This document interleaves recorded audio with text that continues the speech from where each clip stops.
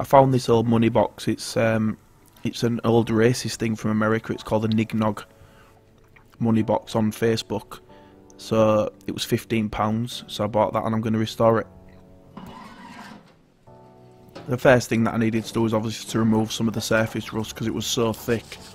It was actually in a bucket of water for many years in somebody's garden, and then they took it out, put it on Facebook, because obviously people love old rusty things to restore. I mean, I look for things that are, the more rusty the better, to be honest. And to be fair, underneath it wasn't in the worst shape. I think the paint on it was enamel. I needed to take the screw out the back of it, so I just give it a clean, because the inside was also really rusty and there was no way to get to it.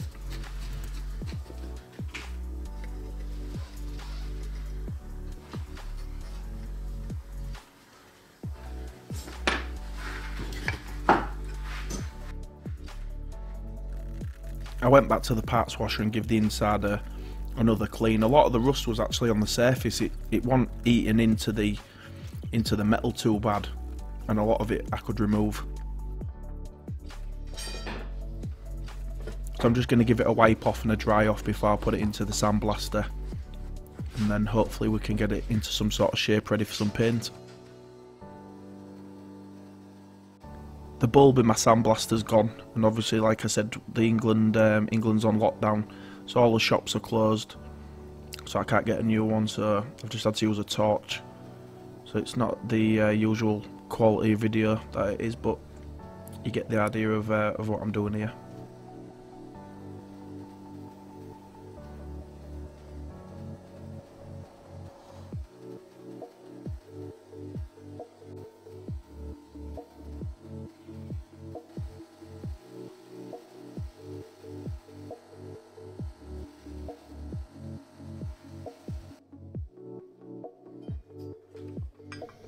Everything's come out quite clean and nice from obviously from the condition it was. There's a few casting marks in the side where the two pieces meet, so I just decided to get my Dremel out and give them a polish up and a tidy up, and just take any of the bigger pieces that was there. There was a few areas where there was quite a lot of marks.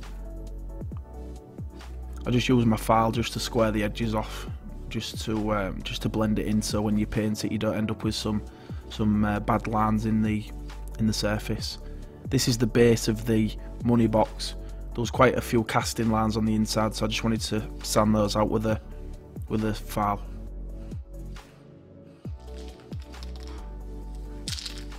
The only primer that I had was this cheap pound shop red primer. If you're from the UK and know about the pound shop, everything's basically a pound, which is, I don't know, $1.50 or something. Everything's rubbish really. So it's the only primer that I could get my hands on that I had a full tin of. So I used this and hope for the best. Cross my fingers. Just use my Hello Kitty hairdryer just to dry everything off in between coats. And it does make a massive difference, to be honest, if you can just get a bit of air moving over it. And then just another quick coat on the front.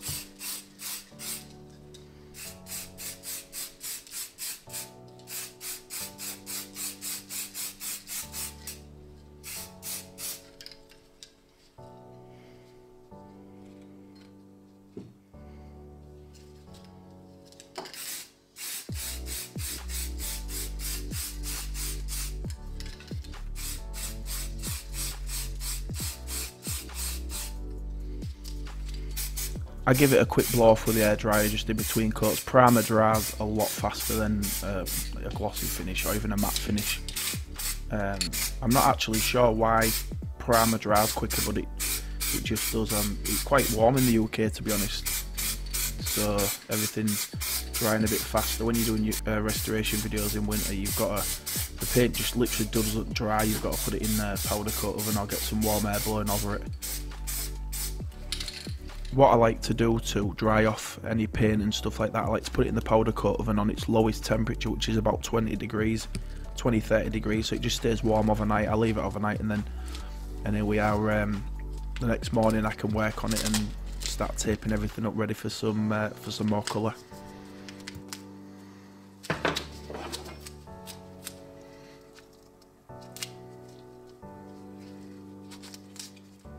On the front of the man's jacket there's like some small buttons and what looks like a bow tie.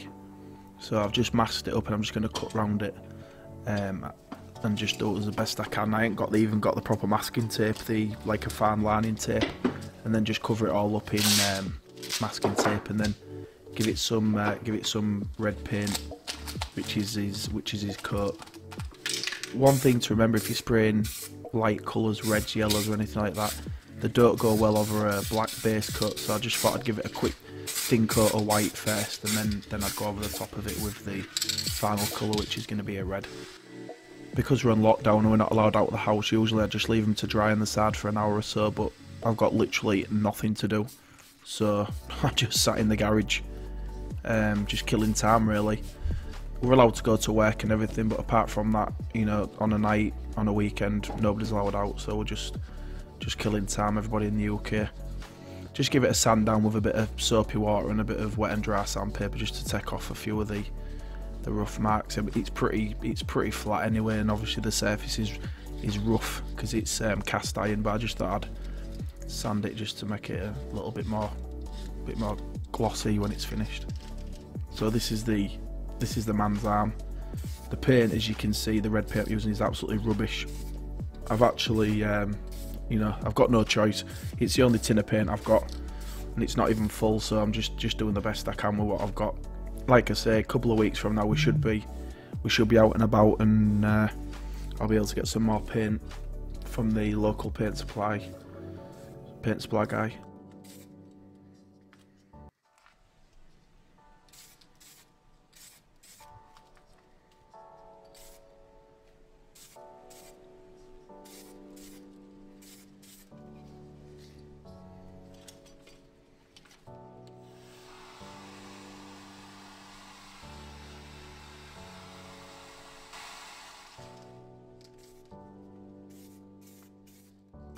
On this little money box, there's not actually a great deal of work to do on it in terms of fixing or repairing. There's nothing like that.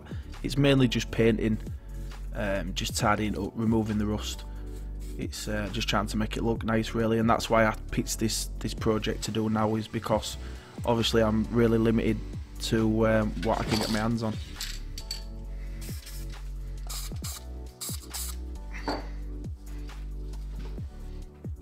I've searched the full house and I have not got a paintbrush anywhere, so I'm going to have to paint this full thing, believe it or not, with a zip tie or a tie wrap. If you're in England we call them tie wraps. So every bit of detail has got to be done with a little bit of plastic, but I have got plenty of time on my hands.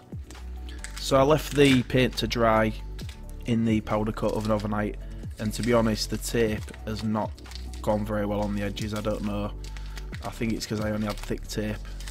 I had no edging tape, so I'm going to have to use a piece of plastic just to sharpen the lines up, just around the neck and stuff.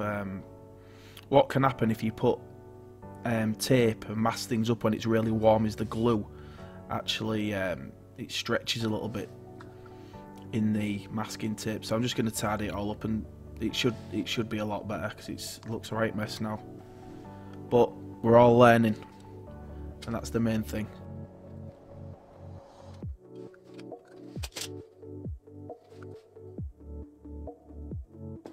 So this is a nightmare bit, trying to paint a big massive area with just a piece of plastic. It just took hours and hours and hours. But like I said, I just put my earphones in, put the radio on, and just sat there and painted it. It took me a few hours. This is speeded up quite a lot, but it's really difficult as well to get a sharp line with a piece of plastic.